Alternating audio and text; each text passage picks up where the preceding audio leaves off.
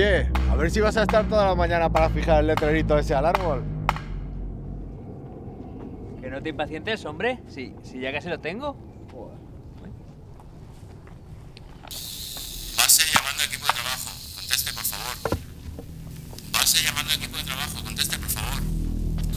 La voy yo. Base llamando a equipo de trabajo. Conteste, por favor. Aquí equipo de trabajo, ¿qué pasa, Carlos? ¿Tienes miedo que nos perdamos? ¿Qué? ¿Cómo va la cosa por ahí? Esto ya casi está, solo hay que quitar unas ramas e improvisar unos desvíos. Me alegro de oír eso, ya que habéis apuntado a mucha gente. Ah, una cosa, ¿recuerdas a la jefa? Ya te ha oído ya. Recorte y cambio.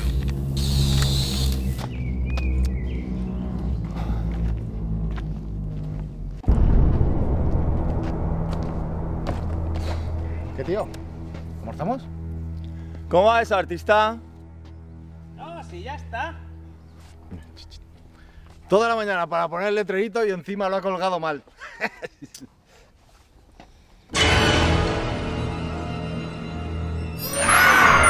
¡Joder, tío!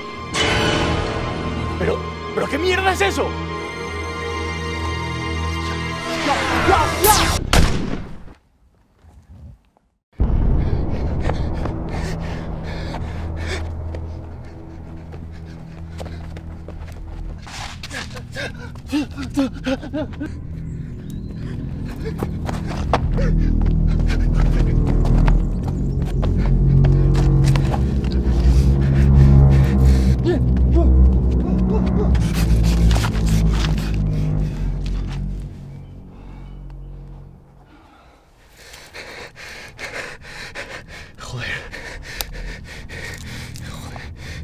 ¡Oye!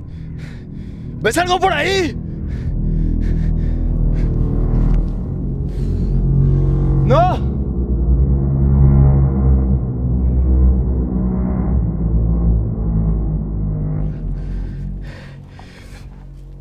¡Voy a salir! ¡Vale!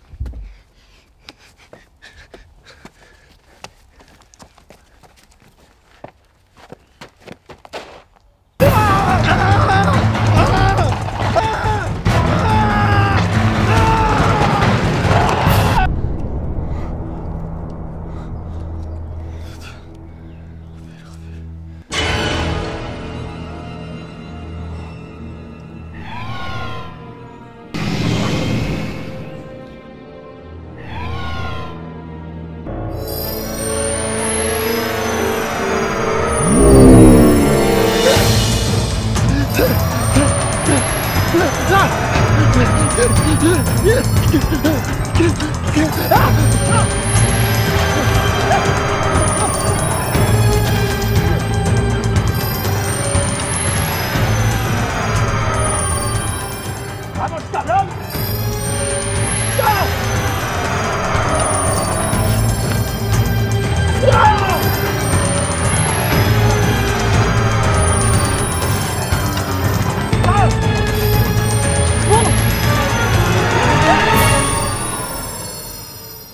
¡Vamos, a qué esperas!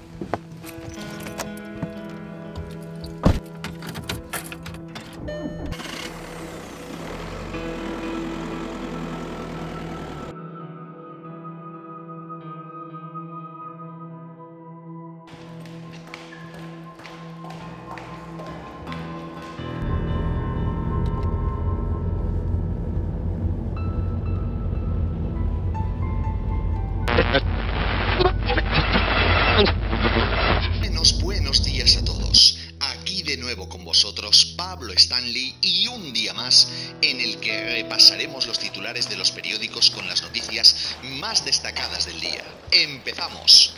Y cómo no, siguen siendo ya por tercer día consecutivo los misteriosos apagones de luz y los cortes en las telecomunicaciones, de los que por supuesto nadie se hace responsable, los grandes protagonistas de hoy, siendo portada de casi todos los periódicos. Me imagino que tarde o temprano saldrá el culpable.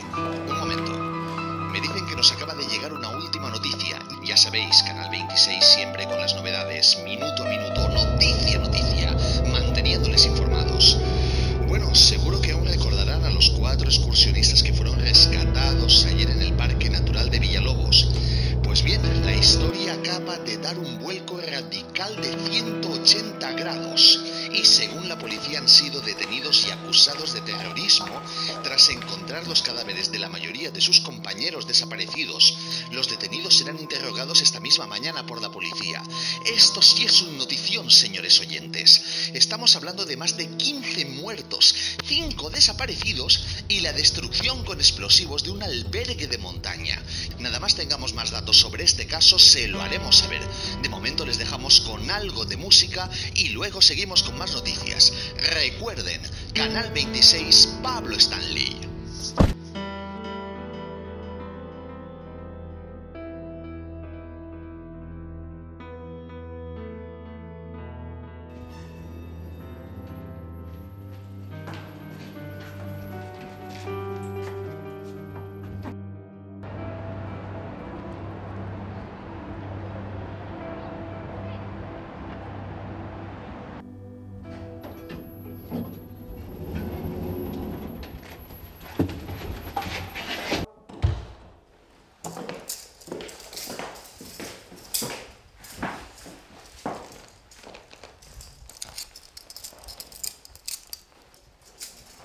Siéntese.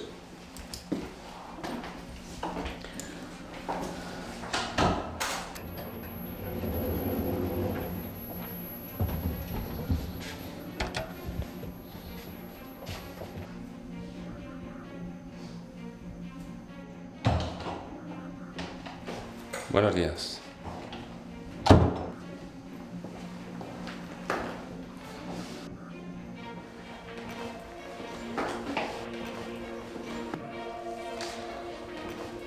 Soy el inspector Suárez, de interrogatorios de la Brigada Antiterrorista. ¿Y usted es? Angélica Gómez Pardo, ¿no es así? Sí. Bueno, tengo que recordarle que está usted acusada de asesinato y de pertenencia a banda armada.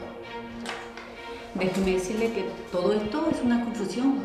Bueno, pues si es una confusión, estamos aquí para aclararlo todo, señorita. A ver, en su anterior declaración afirma usted no tener nada que ver con la muerte de sus compañeros. Sí, así es. Bueno, pues vamos a empezar desde el principio. Y usted me va a decir exactamente lo que pasó el día de ayer, pero esta vez, por favor, dejemos las fantasías aparte, ¿vale? Pero si ya se lo he dicho todo, sus compañeros lo tienen todo ahí en mi declaración. Da igual, vuélvamelo a contar. Quiero que me lo cuente usted personalmente.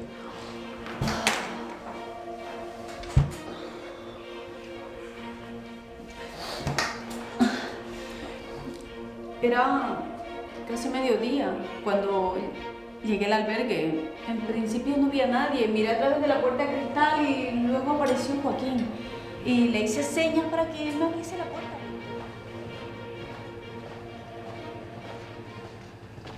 Hola, buenos días. Hola, buenos días. ¿Cómo estás? ¿Qué tal, Joaquín? ¿Cómo va todo? Muy bien. Ponme un café, por favor. Gracias. Café marchando. Ay, vamos a ver.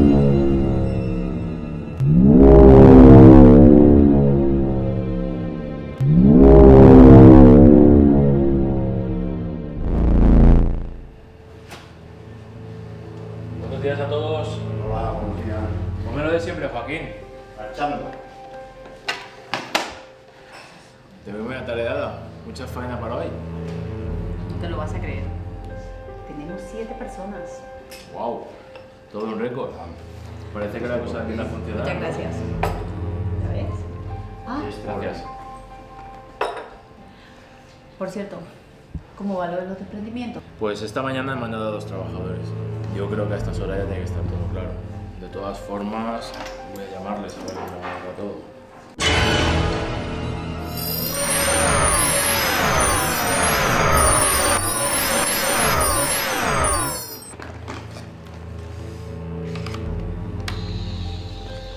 Base llamando a equipo de trabajo. Conteste, por favor. Base llamando a equipo de trabajo. Conteste, por favor. ¿Aquí equipo de trabajo? ¿Qué pasa, Carlos? ¿Tienes miedo que nos perdamos? ¿Qué? ¿Cómo va la cosa por ahí? Esto ya casi está, solo hay que quitar unas ramas e improvisar unos desvíos. Me alegro de oír eso, ya que hoy se ha apuntado mucha gente. Ah, una cosa, ¿recuerdas a la jefa? Ya te ha oído ya. Hasta luego. Corte y cambio. Un momento. Cuando dice los trabajadores, ¿se refiere usted a Manuel Ibáñez y Santiago Cañizares? Sí, sí, exactamente.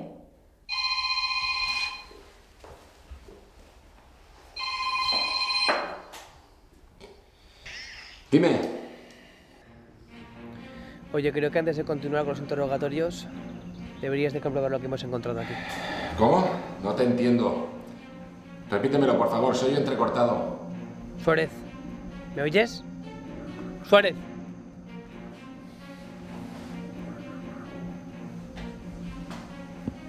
Suárez, ¿me oyes? Suárez. Joder. Puta cobertura. Suárez. Joder.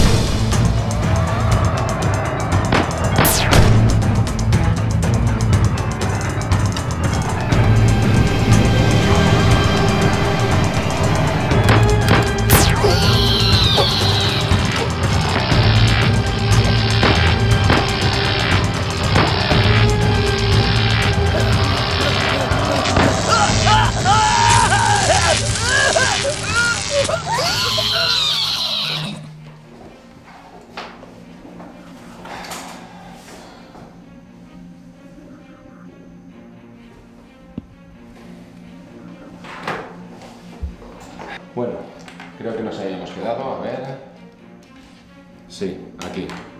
Tras haber hablado con los trabajadores... ¿Y luego qué pasó? Pues, como le había dicho, entraron Isan y Marc y tras hablar brevemente con Joaquín se sentaron en una mesa. ¿Qué tal, chico? Hola, ¿Te minutos pues yo quiero una...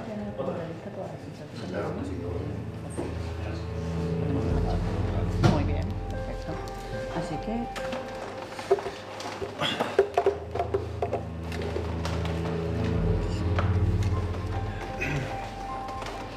¿Tú crees que van a venir? Pues claro. ¿Tú qué te crees? A mí no me ha dejado tirar una día en la vida. Bueno, ya será menos. Aquí tenéis, chicos. Gracias. más? No, gracias. Está bien. Vosotros.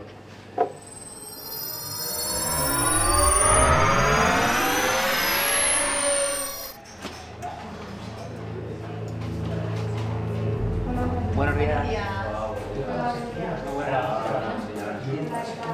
Muy bien. Buenos días. ¿Qué vais a tomar? Yo quiero una cerveza, por favor. Enseguida. Lo que no entiendo es ¿para qué has quedado con ellas para hacer una ruta de senderismo? A ver, Marc, confía, que yo sé lo que quieren, ¿vale? Tú tranquilo. Por aquí Vale, gracias. y otra por aquí. Muchas gracias. Aquí.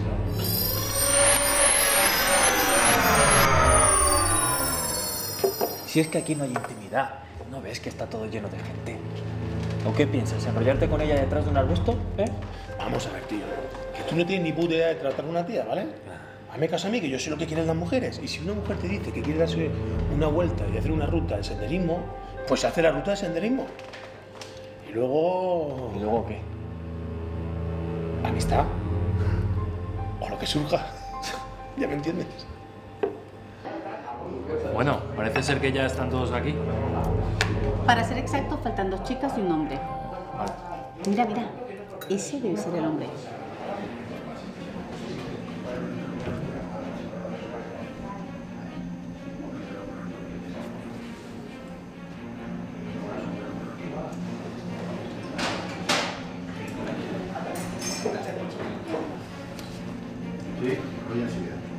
Por cierto, un poco raro. Luego tenemos aquellos 2 chicos que entraron primero y como te había dicho que venían con 2 chicas, me imagino que son sus parejas. Pero que por cierto van a llegar un poquito tarde porque tenemos solo 10 minutos para salir. Así que, venga, ¿vamos para allá? Atención, por favor. 1 minuto de atención.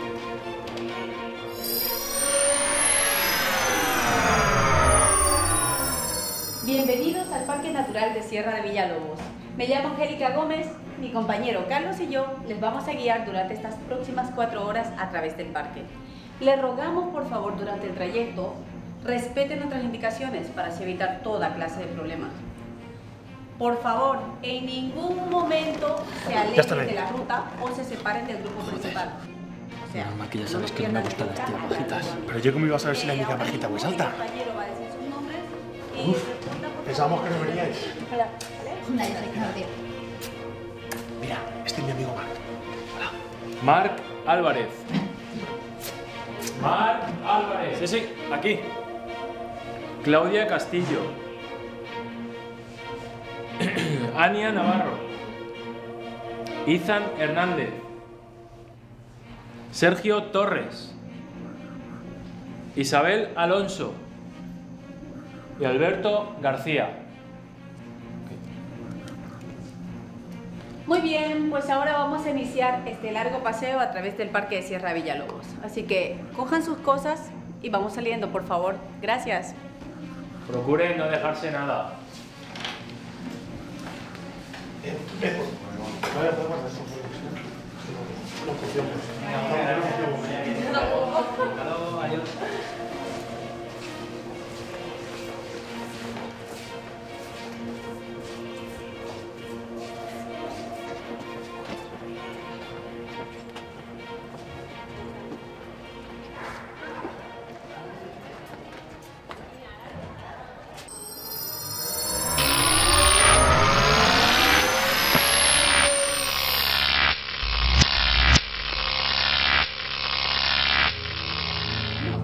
Hace frío, ¿eh?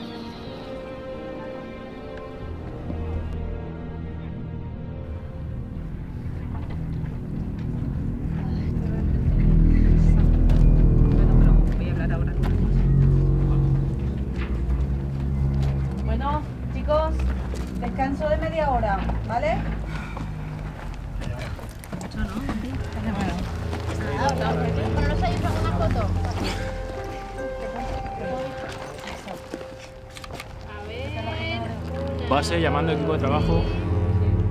Conteste, por favor. ¿Ocurre algo? No lo sé, pero desde que hemos salido les he llamado varias veces, pero no contesta nadie.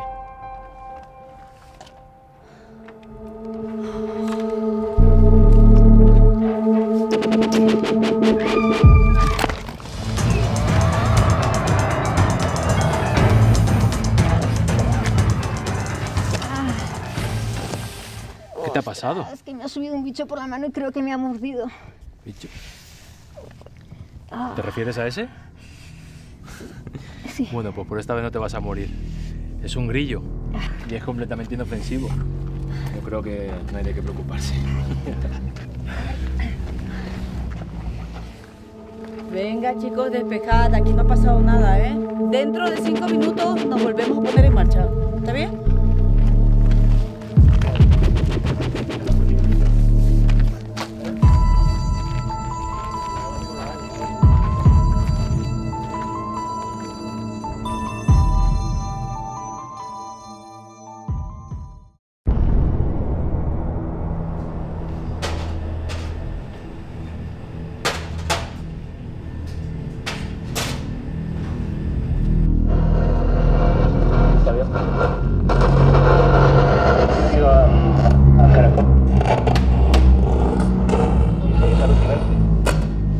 Vaya con el aparato.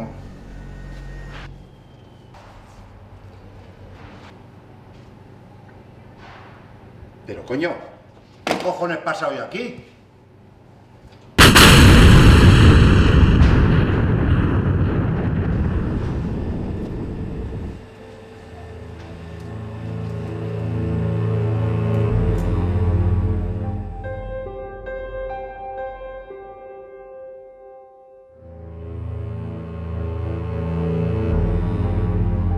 Madre mía.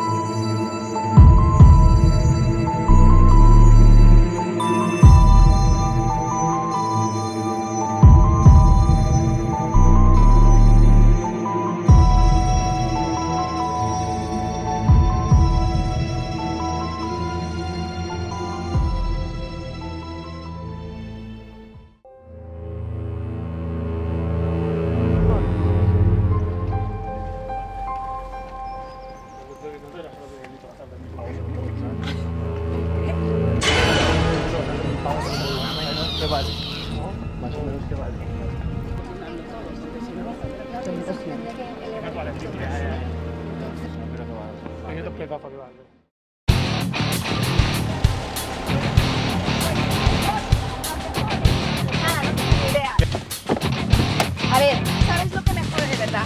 Lo que me jode es que mientras yo estaba discutiendo con el tipejo ese, tú no decías absolutamente nada. Joder, tía, ¿y qué quieres que le diga al tío ese si no quería que pisaras las lápidas? Que no la estaba pisando, solo me había sentado encima. Pero si da igual, no nos dejaban hacer las fotos allí. Ah, y la semana pasada con Julia sí pudo ser, y conmigo no. Joder, tía. Que no estaba el vigilante. Nada, que no tienes cojones. Hostia, tía. Déjalo ya. Verás cómo sale una sesión de puta madre.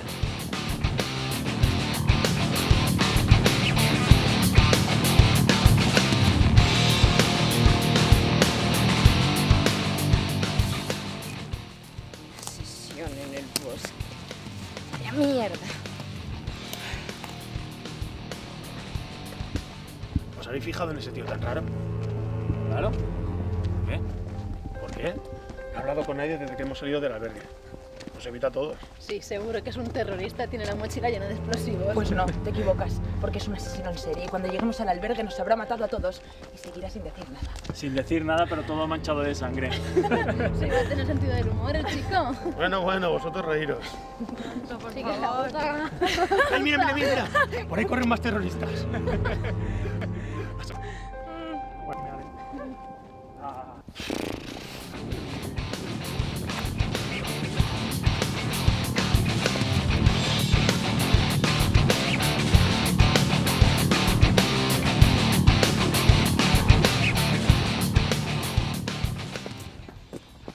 Mira, aquí.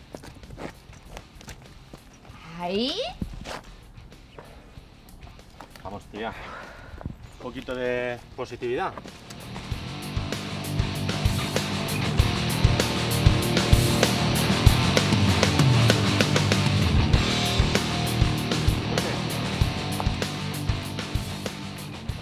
Piensa que estás escuchando Iron Maiden, CDC. ¿Perdona?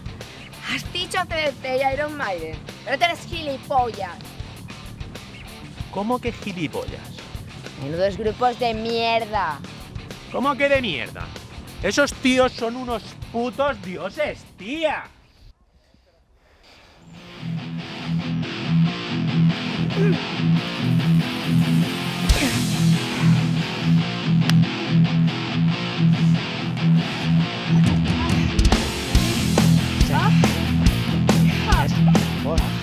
Sí, está precioso. Este lugar es de los más bonitos que hay. Porque estaba por ahí nosotros, no.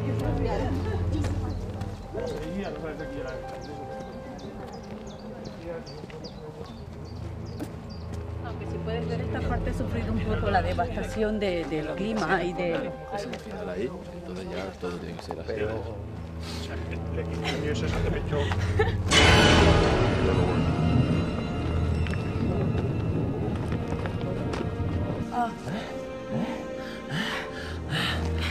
¿Qué pasa? No sé. ¿No has oído algo?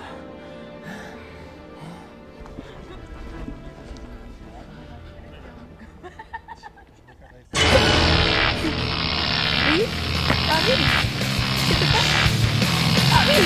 ¿Qué te pasa? ¿David?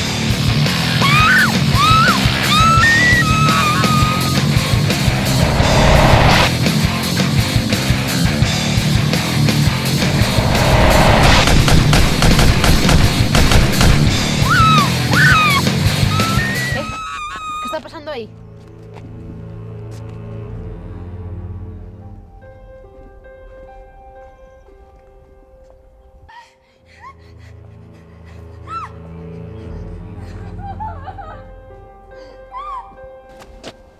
¿De dónde viene eso?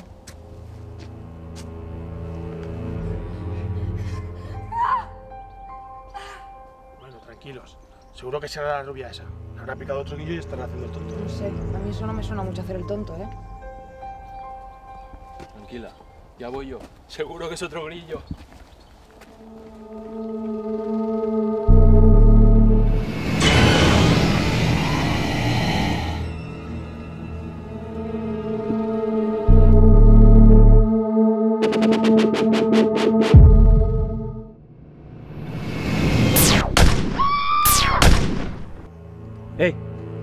¿No habéis oído como unos disparos?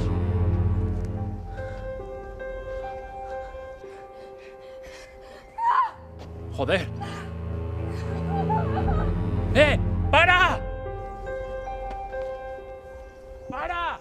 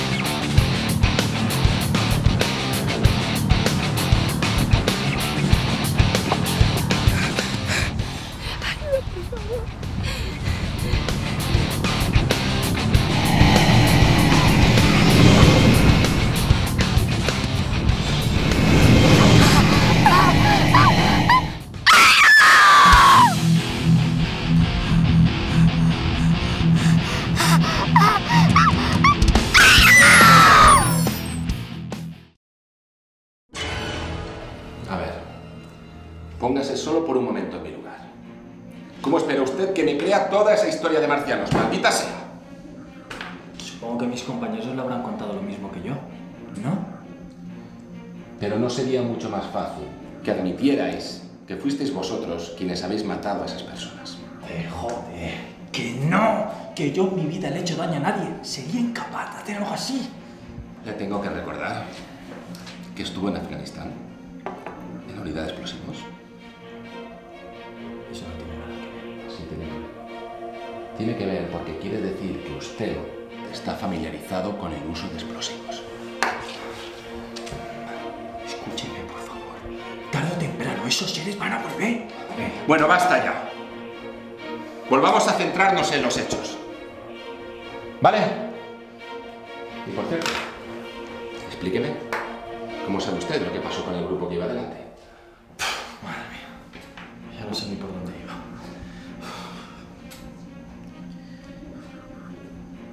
Por el guía. Nos lo contó Angélica. Bueno, pues sigamos. ¿Y qué pasó luego? Íbamos corriendo por el bosque, intentando escapar de esas cosas.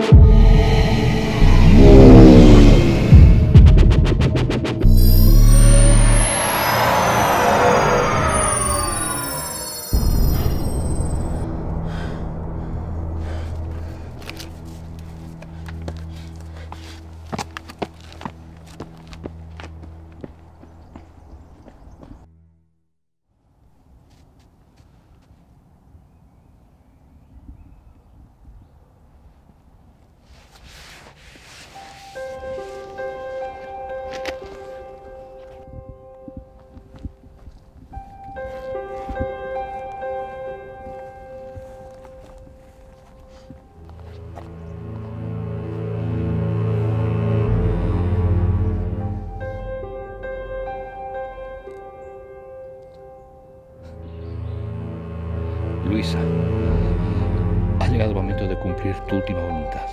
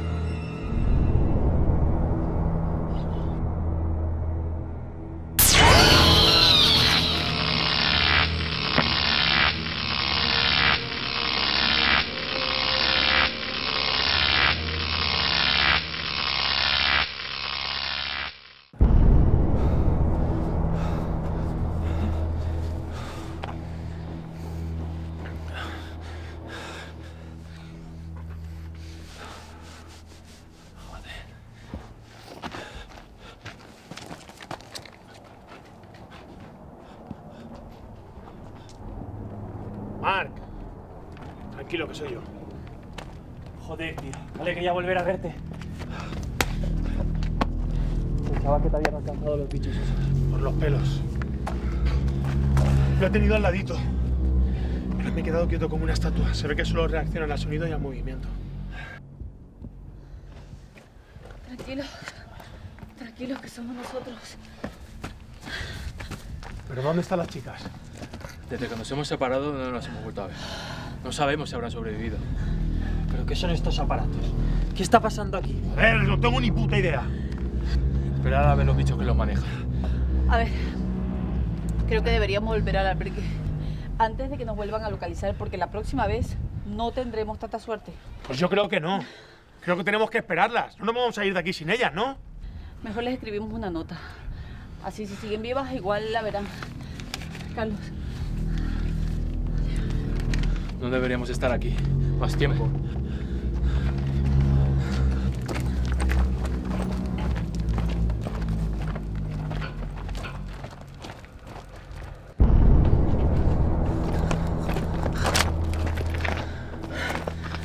Mierda, por 5 minutos. Vamos a ver si los alcanzamos. Vamos.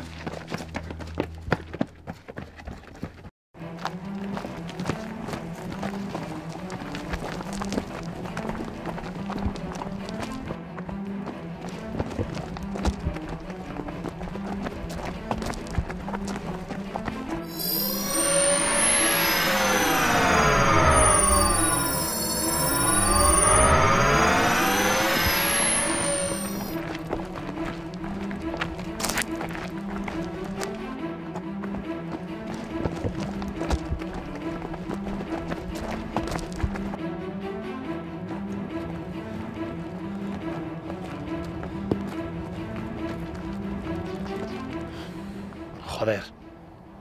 Creo que los bichos estos se nos han adelantado. Venga, vamos.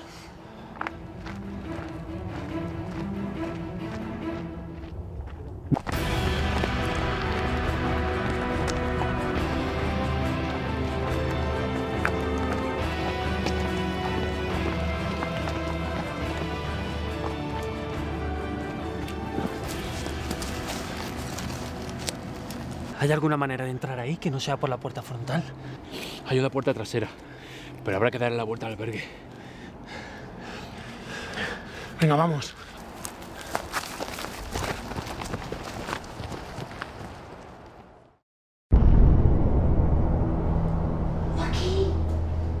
¡Joaquín! Me parece que nos va a responder. A unos metros de aquí hemos visto a un hombre quemarse en un coche. Creemos que era él.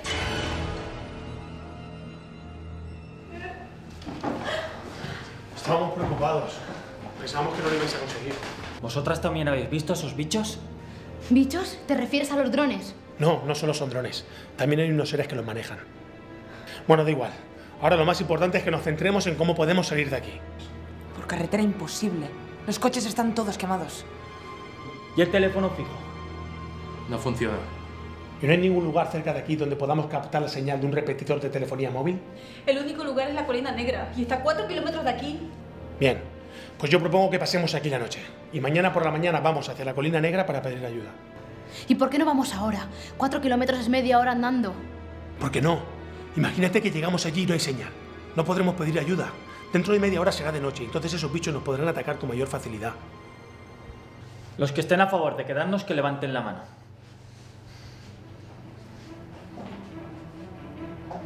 Estamos todos de acuerdo. Bien, pues empecemos. Cerremos las ventanas y las puertas. Reunamos todo lo que podamos, todos los utensilios, Carlos.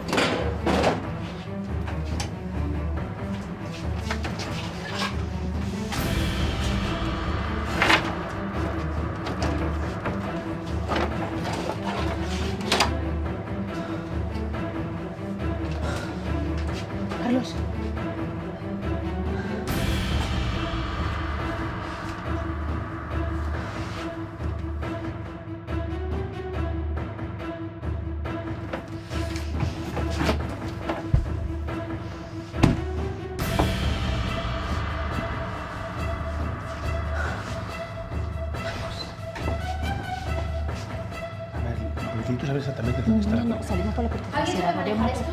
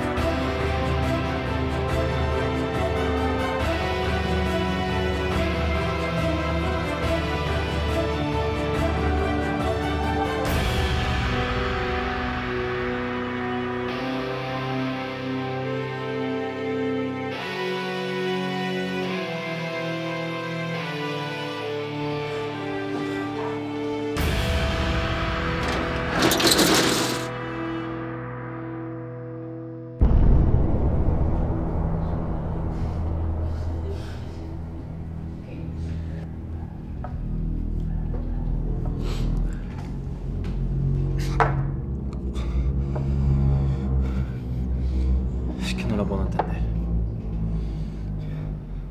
Es como si estuviera soñando.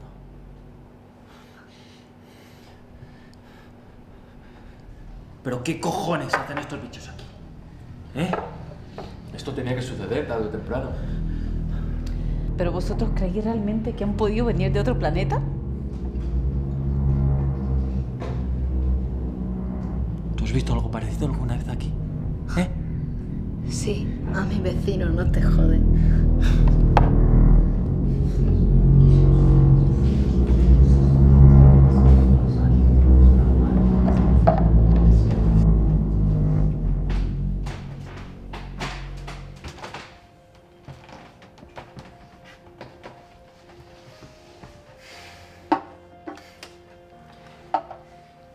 ¿Qué? ¿Y tú qué opinas de todo esto? ¿Qué opino? No sé. Opino que muchas veces me he quedado mirando a las estrellas. Y que tengo claro que si cada luz que vemos es un sol y hay tantos planetas, es prácticamente imposible que no haya vida ahí fuera. Así que era cuestión de tiempo que vinieran a vernos, ¿no crees? Sí. Parece ser que ese momento ha llegado. Parece que sí.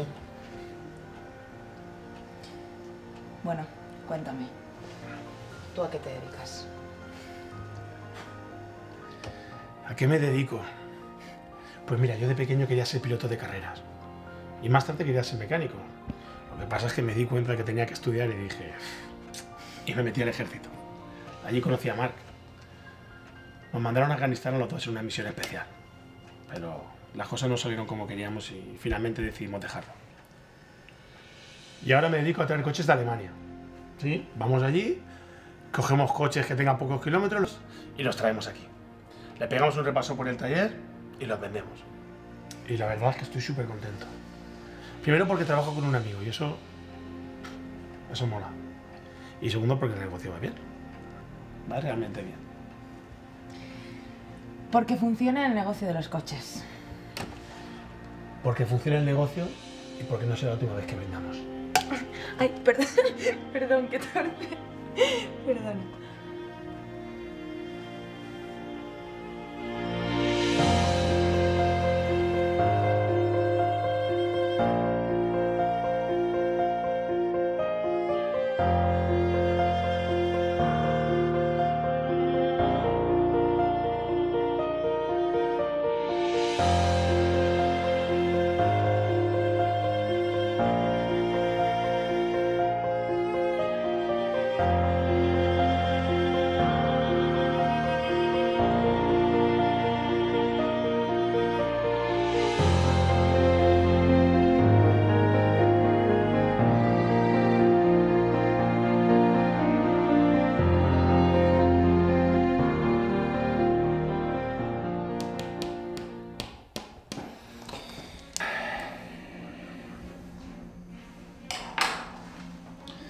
Y dice usted que fueron las últimas en llegar al albergue. Usted y la señorita Claudia. Así es. ¿Y se conocían antes del encuentro en el albergue? ¿O conocía usted a alguien de los que se encontraron allí? Pero eso ya se lo he dicho antes. Personalmente no. Solo a mi amiga y a Ethan de Facebook. Entonces ya sabía usted que Ethan había sido soldado y que era experto en el manejo de explosivos. Ya le he dicho que había visto algo en su Facebook. Pues entonces, usted se está haciendo la ignorante. No, quería oírlo de él. Que me lo contara él personalmente. ¿No lo entiende? Bueno. Pues dígame, ¿qué ocurrió después? Aquí dice usted que todos se quedaron dormidos. Recuerdo que Mark nos despertó a todos tras oír un ruido.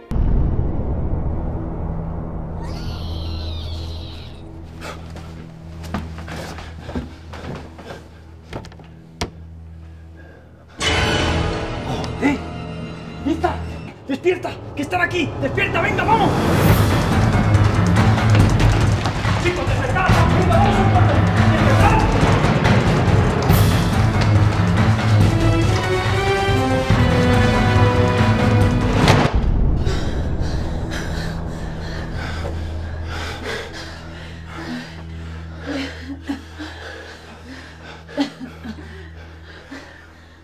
¡Falta Carlos! ¡Joder! ¿Será cabrón?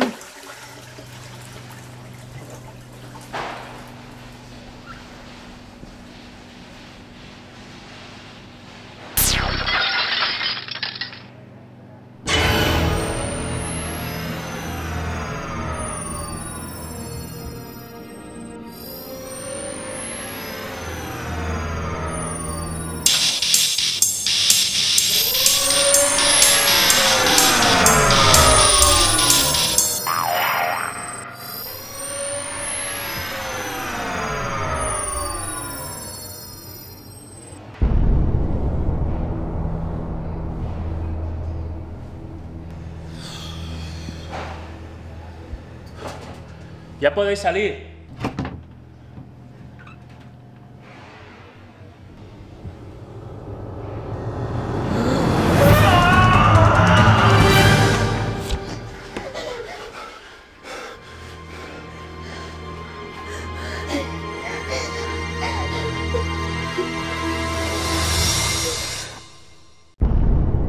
Señorita Castillo.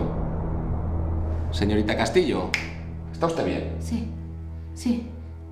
¿Dónde estábamos? ¿Por dónde íbamos? Por la desaparición de Carlos Matos, el guía. Al rato salimos todos del cuarto. Recogemos las cosas que podían sernos útiles y salimos al bosque para, con suerte, poder captar alguna señal del repetidor de telefonía. ¿Y no hubiese sido mejor quedarse allí y esperar ayuda? A ver, nosotros no sabíamos si esto nos estaba pasando. Solo nosotros o al resto del mundo. Se habían vuelto una segunda vez al albergue, podían volver una tercera. En su anterior declaración comenta que alguno de ustedes llegó a dudar de las intenciones hostiles de esos seres. Bueno, tras salir del albergue nos teníamos que esconder muy a menudo. Cuando no era un dron, era un grupo de alienígenas o alguna nave.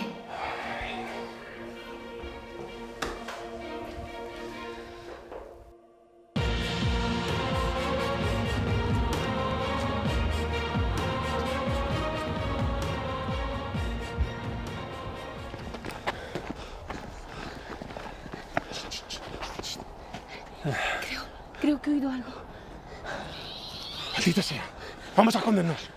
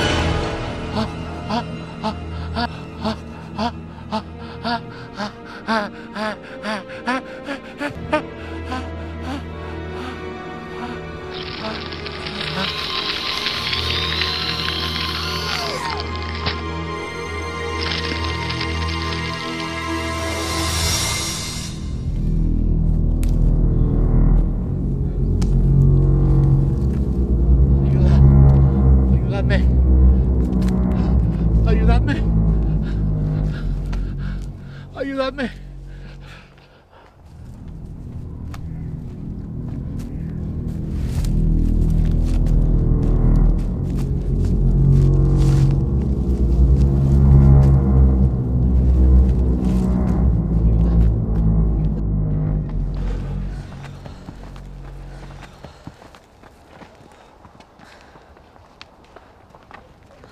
¿Y si nos estamos equivocando? Y estos seres están tan asustados como nosotros, y por eso reaccionan así. Me imagino que se lo dirás de broma, ¿no? Pero si se han llevado gente y nos han disparado. Sí, pero no sabemos si han matado a alguien de verdad. Puedo asegurar que el dueño del albergue estaba más que muerto dentro de su coche. Pero es el único que habéis visto muerto. ¿Y si ha sido un accidente? A veces los coches se prenden fuego. Justamente ayer. Pero puede haber sido un accidente o no. ¿Y si intentamos comunicarnos con ellos? No, no. De eso nada. Quítatelo de la cabeza. No vamos a poner en peligro a todo el grupo por tu culpa. ¿Lo tienes claro? Venga. Quien esté de acuerdo conmigo, que levante la mano.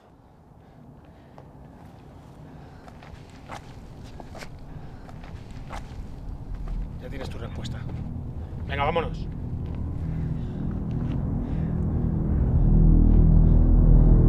Creo que os equivocáis.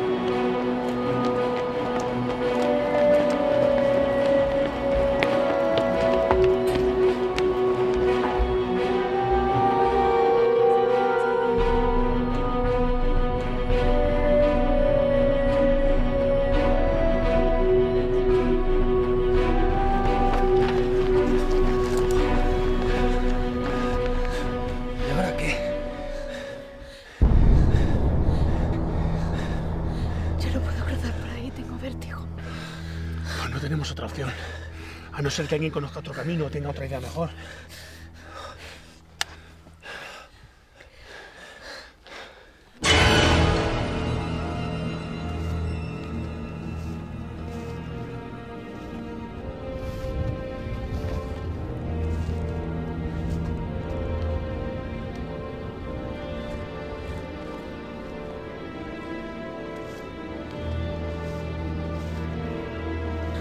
Vamos, que sí que puedes. Vamos.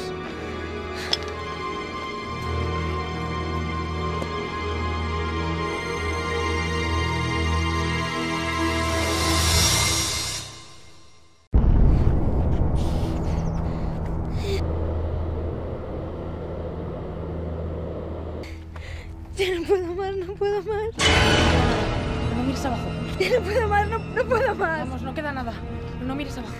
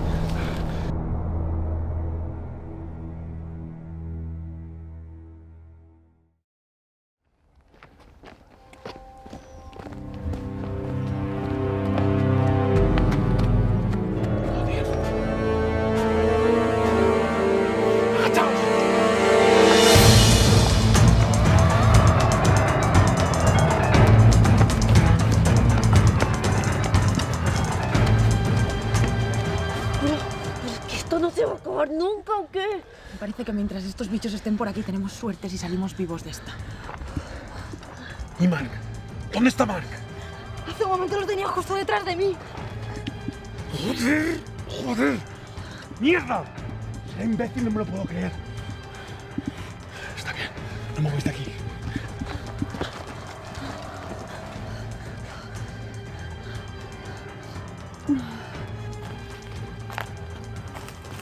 Mira. No llevo nada.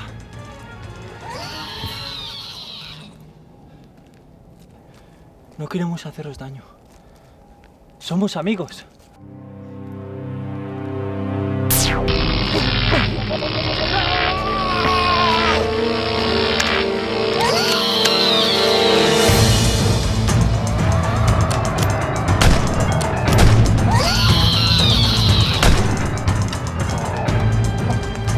¿Pero a ti qué te pasa?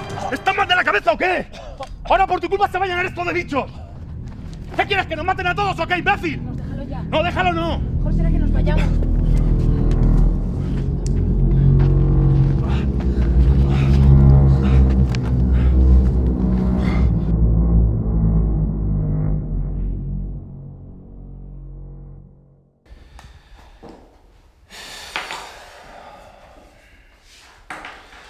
La verdad es que parece ser que se han preparado todos muy bien para contar lo mismo. Pero ¿sabe usted que si no retiran esas declaraciones les va a tocar defender esta historia ante un tribunal?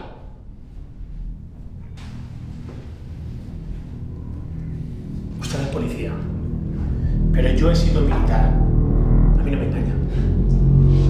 Esto no es la primera vez que pasa. Lo sabe usted y lo sabe todos los que están aquí. Pero claro, imagino que necesitan un cabeza de turco. Alguien que pague por todas esas muertes, ¿verdad? Y vamos a ser nosotros. Digamos lo que digamos, vamos a ser nosotros. Es así, ¿verdad? Me parece que su imaginación no tiene límites, señor Hernández. Siga, termine de contar la historia. ¿Me está dando la razón? Yo no doy ni quito la razón a nadie. Yo solo interrogo y apunto datos. Y usted más vale que colabore, porque aquí soy yo el que hace las preguntas, ¿lo entiende? Así que termine de contar la historia, pero esta vez sin cambiar de tema.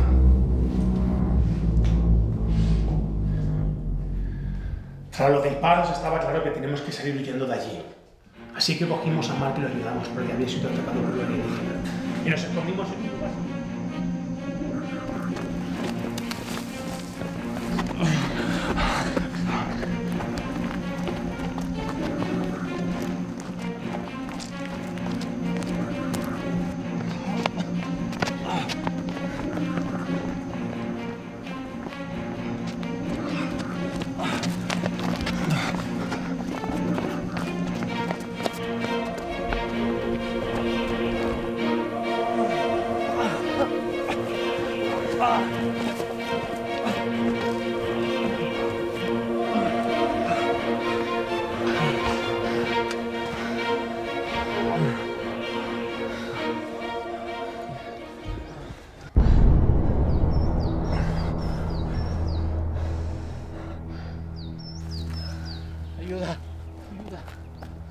¿Habéis oído eso? ¿Y quién puede ser? Ayudadme. Ayudadme. Tal vez alguien del grupo que ha sobrevivido. Ayúdame. No, espérate. Estate quieta. Me parece muy extraño que haya alguien por ahí dando voces y que no la hayan cogido. Pero tenemos que hacer algo, ¿no? Mark, ¿cómo van esas piernas? No puedo. Yo voy contigo. Vamos a ver. Es importante esto. Si finalmente me toca utilizar el arma, aprovechad el sonido de los disparos para salir corriendo hacia la cima de la montaña lo más rápido posible. ¿Está claro? ¿Está claro?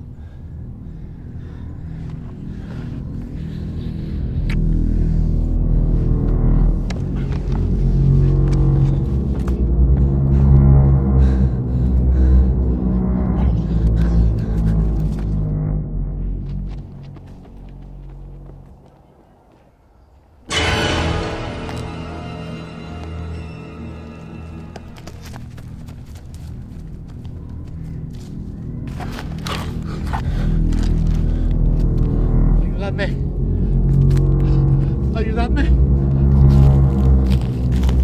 ¡Señor! ¡Señor!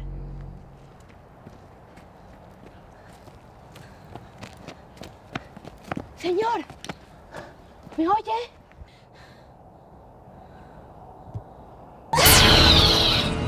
¡Joder!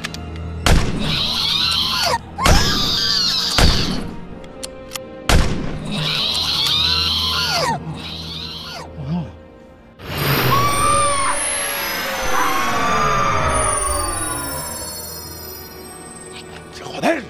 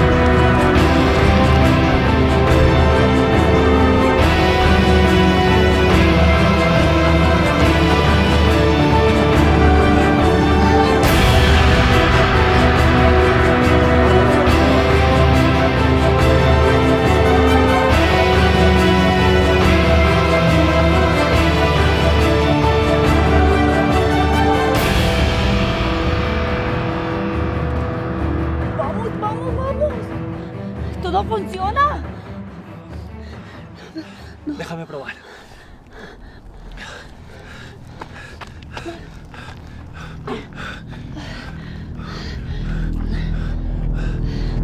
¡Joder! ¡No hay cobertura! Os puedo asegurar que en este sitio siempre ha habido cobertura. Esto ya no tiene nada que ver con el repetidor. Esto no es normal.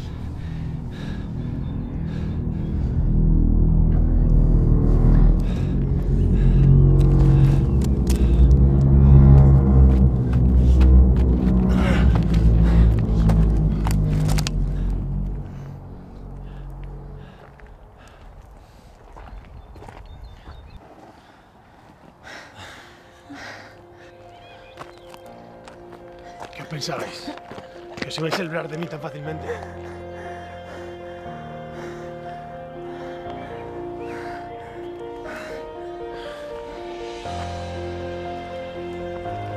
¿Y Claudia?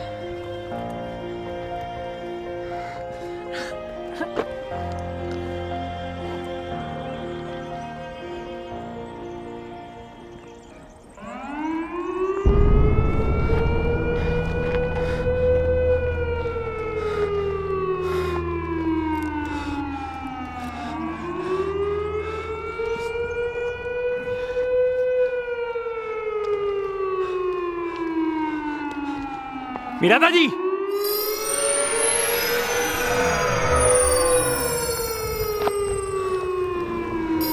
¡Se van! ¡No me lo puedo creer, se van! ¡Sí, tenemos cobertura! ¡Es que va mal! Callaros, que no oigo nada. ¿Hola?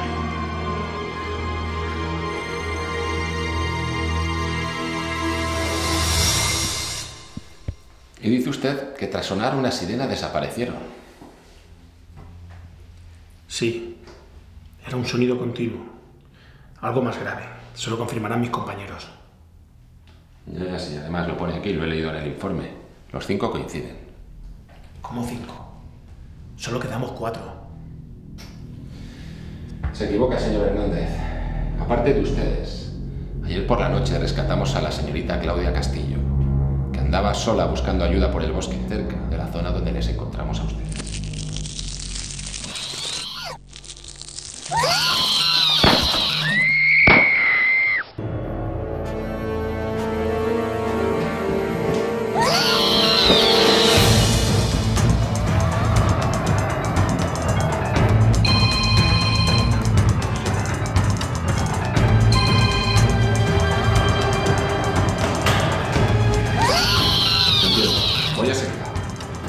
Usted no se mueva de aquí.